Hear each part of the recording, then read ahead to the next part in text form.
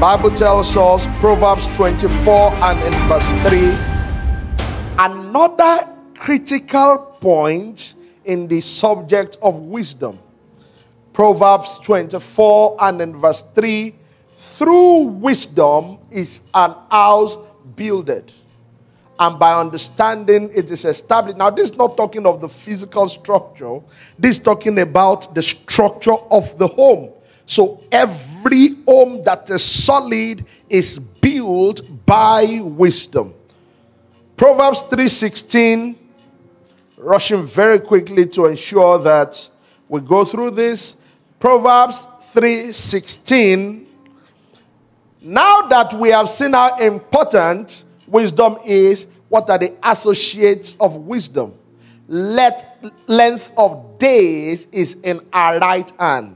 Proverbs 3 here is talking about wisdom. So when it uses pronouns here, it's talking about wisdom. Go back there.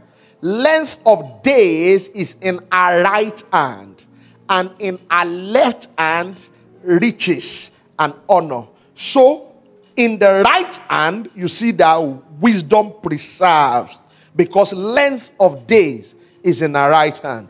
But on the left, you see that there are riches and honor. So if you are looking for a combination of long life and wealth, what you are looking for is wisdom. Somebody shout hallelujah. Hallelujah. If you can find one thing that gives you all things, no wonder it says wisdom is the principal thing. It is the principal thing. Don't look for the vice principal. Wisdom is the principal thing. Wisdom arrives. On our right hand is long life, length of days. On our left hand, riches and honor. What you get is wisdom. What you didn't bargain for was long life and prosperity.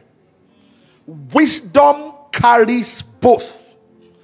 This is the importance of wisdom. Proverbs 14 and in verse 24. Proverbs 14 and in verse 24.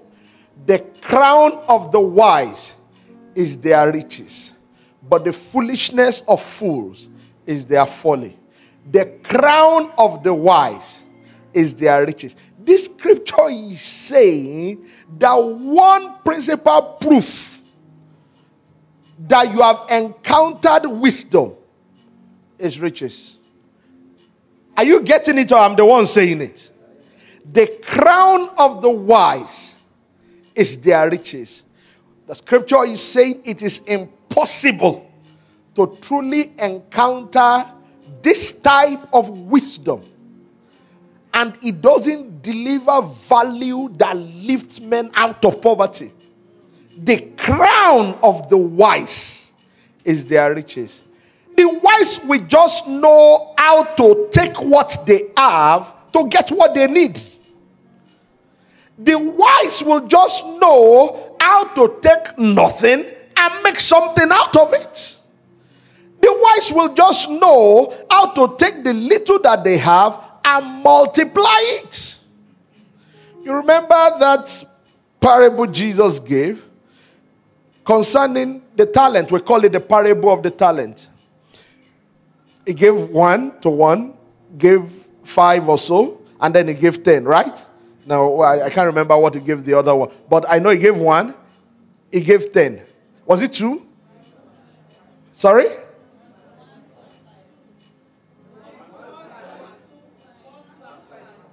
Okay. Praise God. Now, I can't quite remember now. But what happened?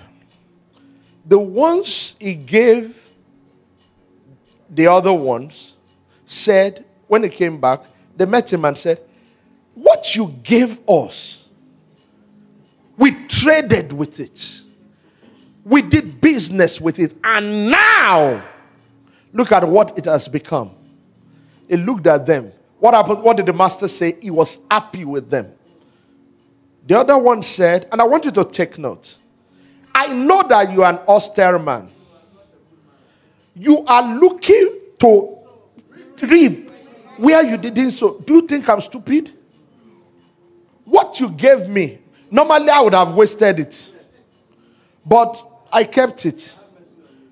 Take what you gave me.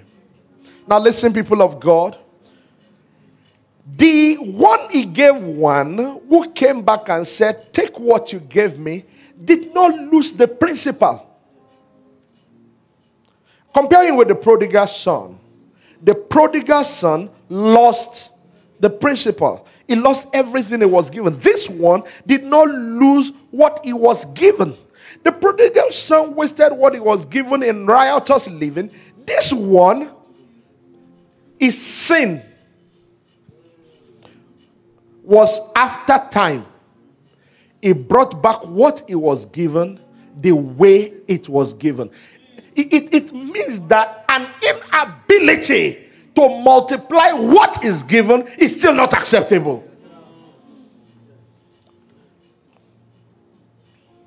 That you lose what was given makes you prodigal.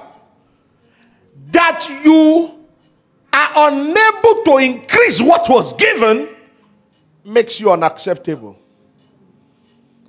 The desire of God is that anything that touches your hand gets better. As you step from this service today with this fresh understanding, that will be your portion.